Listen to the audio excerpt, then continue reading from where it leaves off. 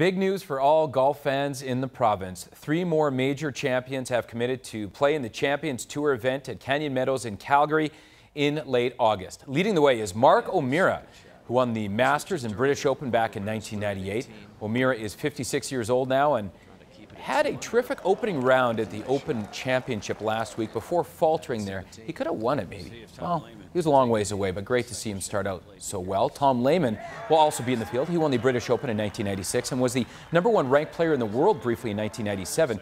He won on won 4 total times on the tour.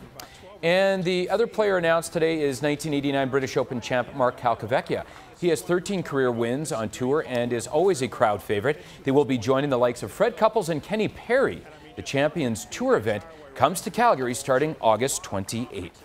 From the CFL, the Stamps could have their 3rd starting quarterback of the season behind center this Friday when they face the Bombers in Winnipeg.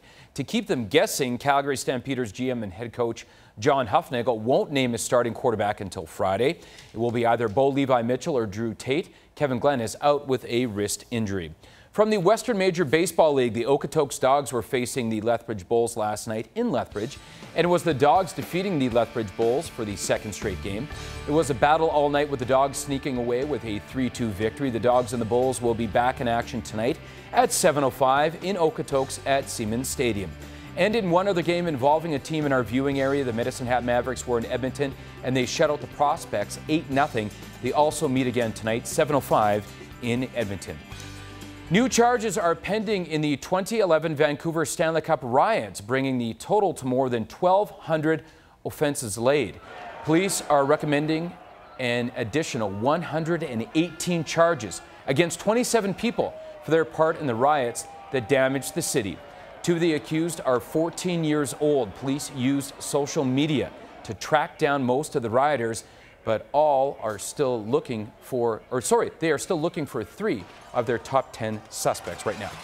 It combines an age-old exercise with a serenity of the water, and it's a growing trend. It's called paddleboard yoga. You need a specialized paddleboard, water-like glass, and lots of nerve to test your balance in a whole new way in public. Anne-Marie Tiernan has the story. So as much as I can get you to kind of gather with me, you guys.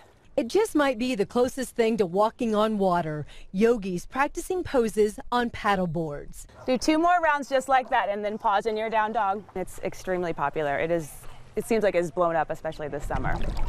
So work on getting both legs completely straight. I think any time that we are around water, we are going to feel more calm, more serene.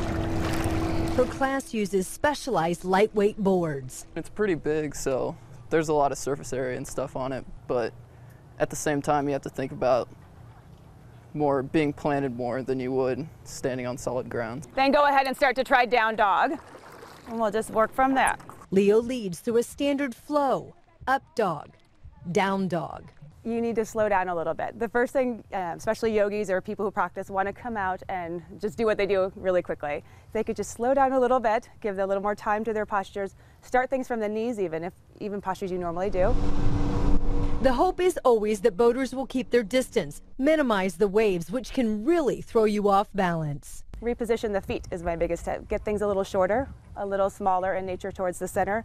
That helps a lot. You can wear whatever. I'm way out there in the blue shirt, doing what you have to do a lot, paddling and regathering, because the constant movement spreads the class. For new students, it's an opportunity to kind of learn postures in a way that when they come to the ground, they feel very much more stable. Standing poses that may not seem difficult on land are actually a lot more difficult on the board, so you kind of have to find your balance on a whole new plane. And don't worry, if you wobble off, you get to cool off. It's not like you're going to hurt yourself if you fall in or anything, so it's just a fun way to learn. And by the way, it's also a show for everyone on shore. It is the perfect blend of balance and serenity and strength and power.